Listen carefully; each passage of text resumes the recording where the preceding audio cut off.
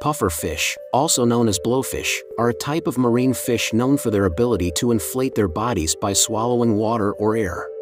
There are over 120 species of pufferfish, and they are found in tropical and subtropical waters all over the world.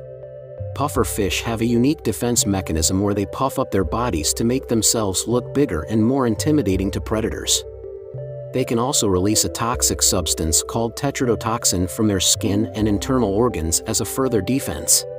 Some species of pufferfish are considered a delicacy in certain countries, but it is important to be careful when preparing and consuming pufferfish as the tetrodotoxin can be deadly if not properly removed.